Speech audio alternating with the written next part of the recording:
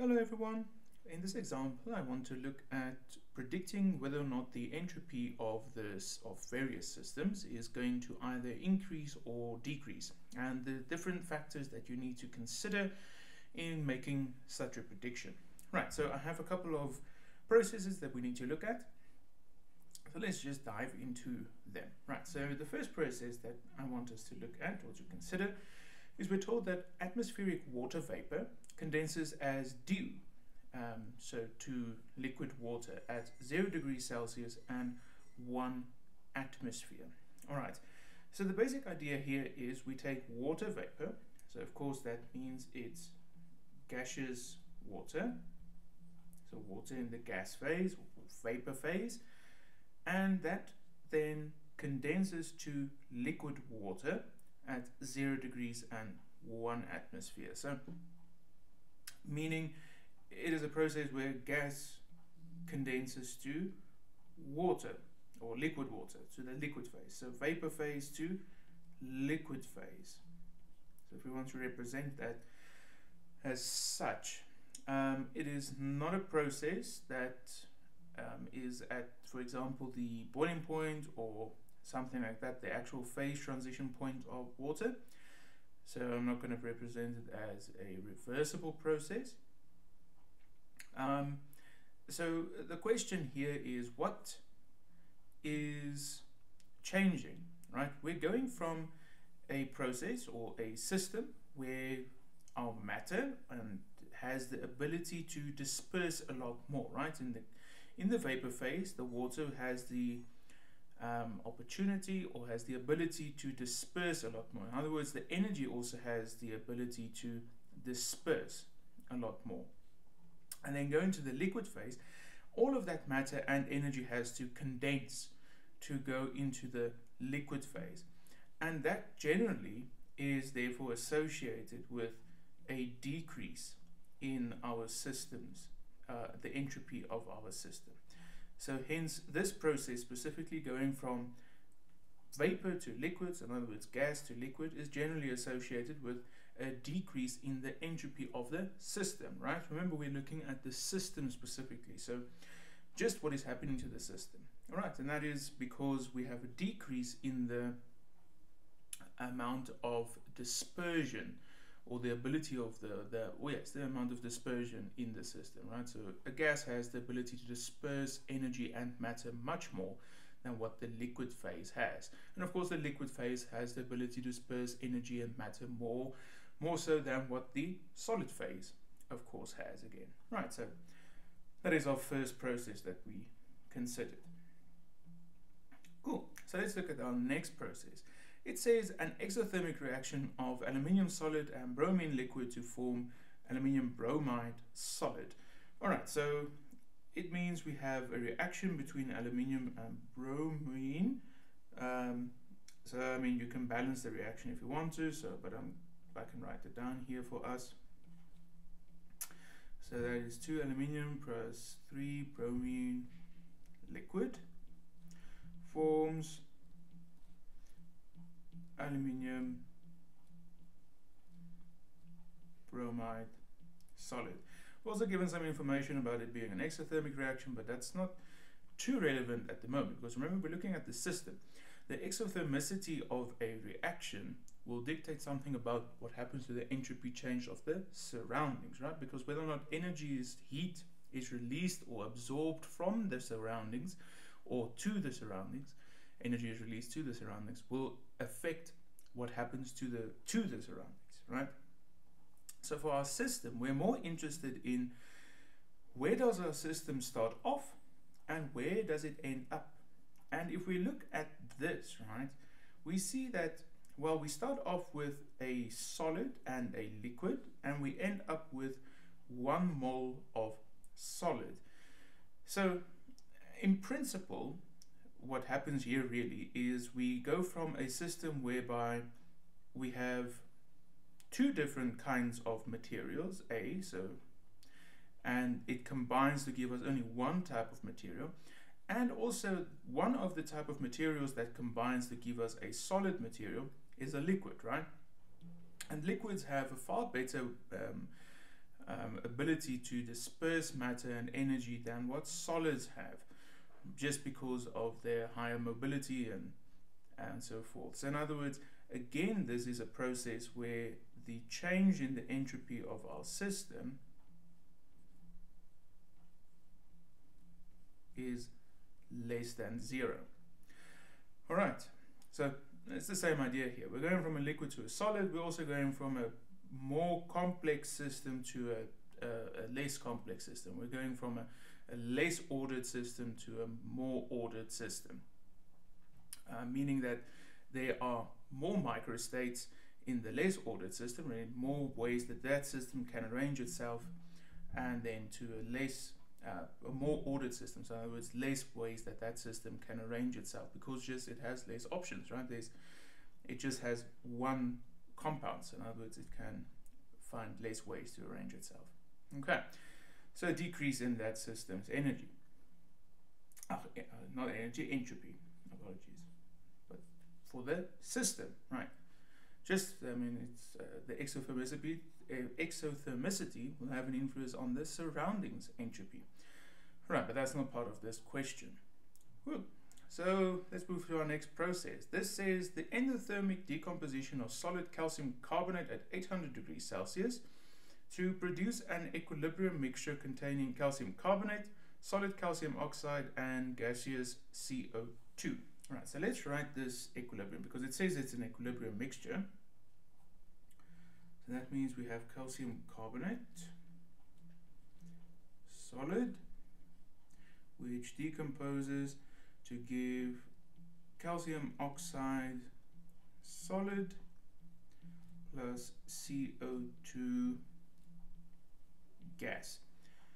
And hopefully what you notice here is that we have a solid decomposing into, well, two species, but one of which of those species is a gas, right? So we're going from a highly ordered system to a system that contains some gas, right? And overall, we start off with only this solid, and then we end up with an equilibrium mixture of three species, right? A solid system, or the calcium carbonate that we originally had, as well as two other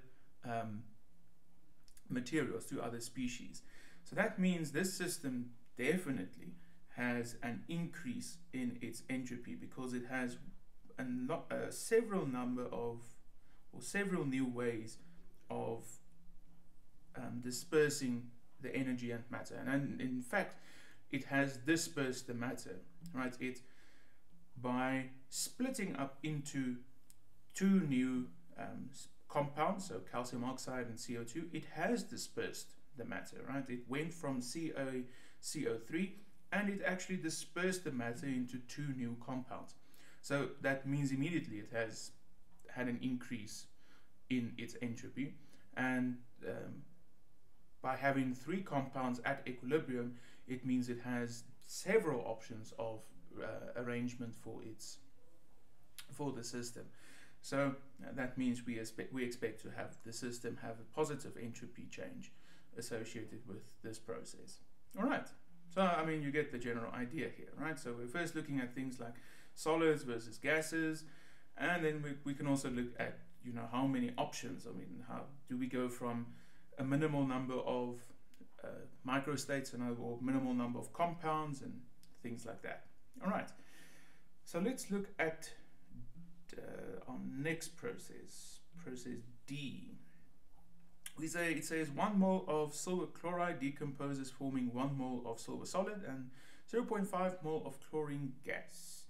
So that gives us a reaction. So it says silver chloride solid, 1 mole of it, decomposes to form silver solid plus half a mole of chlorine gas. And again, just like we had at the top there, even though the top was an equilibrium, in this case we have it suggests it's a full conversion. So we start off with this, and it fully converts into this. So even though there's still some solid here, again, it splits into two species, and one of those species is a gas. So it means we start with a highly ordered system, a solid, and it decomposes into a gas and a solid. So meaning there is a dispersal of matter in the sense of it splits into two species, and it has splits with one of the species is a gas which has a higher ability to disperse matter and energy, right? Gases have a greater ability than solids to disperse in terms of matter, meaning they're freely movable, and they can disperse energy more freely because they can collide and they can transfer energy much more freely than what a solid can. All right, so again, we expect for this process to also have a positive change in its systems or in its entropy, right? Because this system has had a positive change in its entropy, because we went from a solid to at least one gas and to two different compounds. Okay, so let's look at E. It says the endothermic reaction of hydrogen gas and iodine gas, which produces an equilibrium mixture of hydrogen, iodine, and HI gas. Okay, so that means we're looking at the reaction or the equilibrium of H2 gas plus I2 gas, forming an equilibrium with, and if you balance it, HI gas. All right, so this is the first time we actually have gas giving gas. And even if we look at it in terms of, right, 2 mole of gas on the reactant side forms 2 mole of product gas. Right, so we can't really discern anything in terms of our mixture. Initially we mix H2 and I2 to give us a product which is also a gas. There's 2 mole of it being mixed.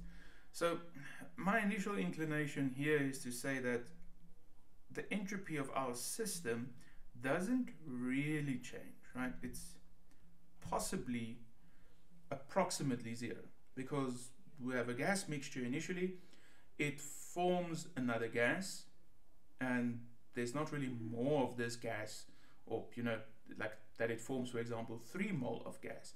If we mixed 2 mole of gas to form 3 mole of gas, that would have meant that we had an increase in our system. Or if we mixed 2 mole of gas and only formed 1 mole of gas, that would have meant we had a decrease in the dispersion ability of our system. So hence we would have had a decrease in the entropy of our system.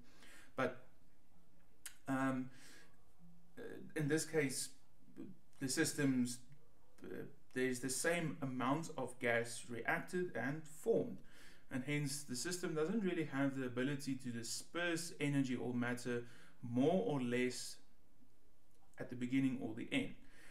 You might argue, or you can argue, that we started off with only H2 and I2, so in other words we only had that at the start, and then it produced an equilibrium mixture of H2, I2 and 2I HI.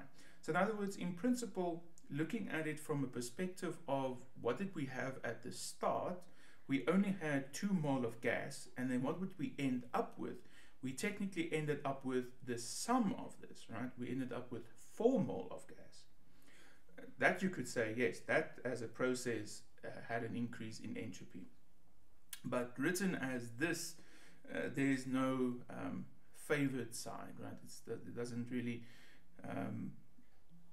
this entropy changes for the system is 0, because there's no favored side. So I don't want to go into too many details of that, because our comparison here purely focuses on what do we mix and what do we get.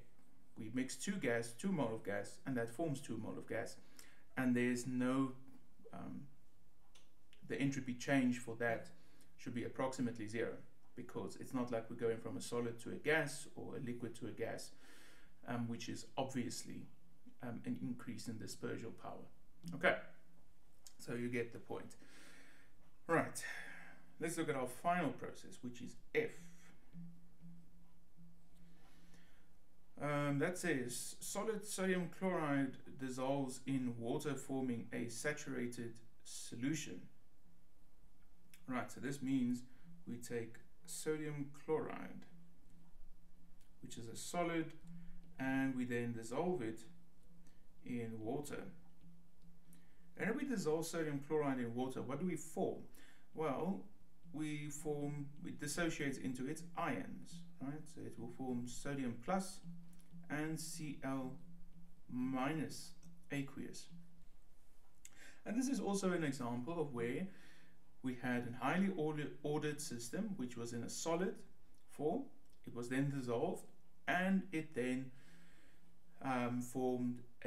it dispersed. So the system had an increase in entropy because we had a dispersion of matter, and this system has a higher ability to disperse energy and matter because these can move around, these ions can move freely around in solution.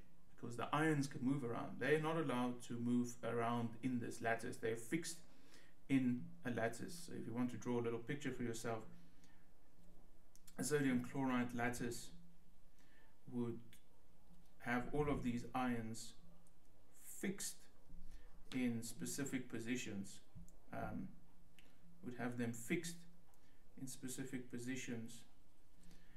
and would not allow you to or even to move them around. What have I done now?